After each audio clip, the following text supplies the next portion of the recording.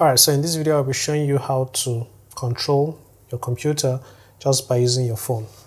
I don't know why it's not focusing. Alright, so to do this you have to use this app called Chrome Remote Desktop.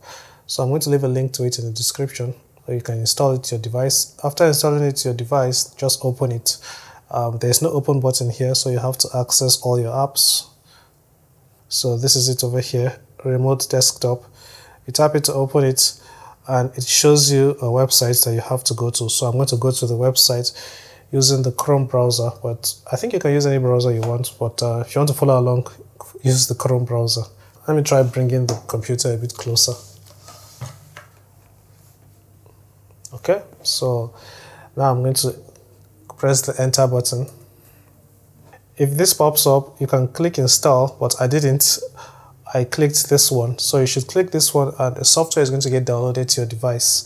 After the software gets downloaded to your device, you can come up here to downloads. So this is the software called Chrome Remote Desktop Host. So just double click it to install it. I've already installed it to this device, so I don't have to waste your time. After installing it, this is what you're going to see. So double click it to open it. After you run the software, it's going to ask you to log in. You want to make sure that the account that you have on the app, this is the account that I'm using for the app, is what you should use on the computer as well. If not, it's not going to work. Focus. Alright, so now I'm logging into the account. Alright, so now I'm logged into my Google account, the same account I have on my device over here. So what I'm going to do next is click on turn on, and then it's going to ask me to create a name. You can choose any name you want. I'll use click and tap. After that, you click next. So next is going to ask you to create a PIN. The PIN should be at least 6 digits. So create a 6-digit PIN that you can remember. So for me, I used 8 digits. You need to enter the PIN twice to make sure that you remember the PIN. Then you click next. So after clicking next, it's going to start the setup process to create the host so you can sign into. Alright, so it says online. Alright, so now it's showing up on my phone, and because I'm using the same Google account, that is why it's showing up. If I switch to another Google account, this will not show up. I'll do that now so you can see.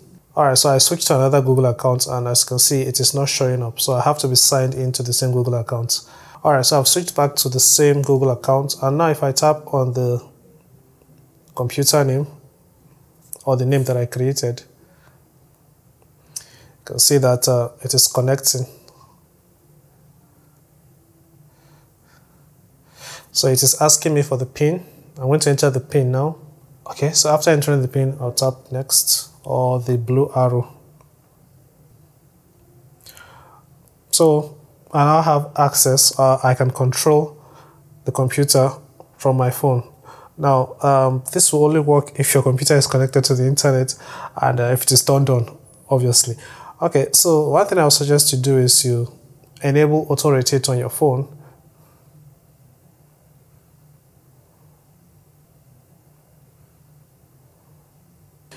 It's a bit bigger, and if I tap here, I can see better.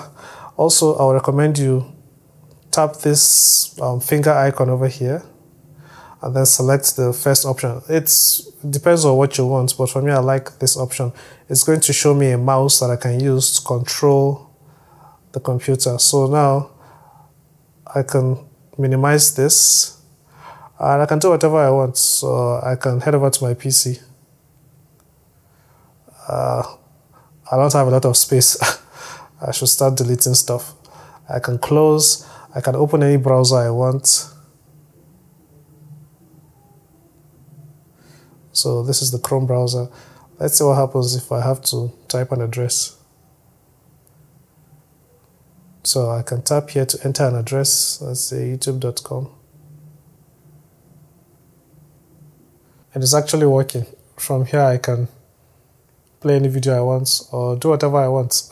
I have full control of the computer. But it's a small screen, so it's a bit hard to control. So yeah, that's how you control your computer using your phone. So after you're done, you can head back to the software, open it, just give it some time to load, and you can come here to disable the remote access. So now I no longer have access to the computer. It's still showing up here, but it's going to turn off. Alright, so it is now disconnected. If you guys have questions, please leave them in the comments. And if you found the video helpful, please give it a like. I'll see you in the next one. Take care and bye-bye.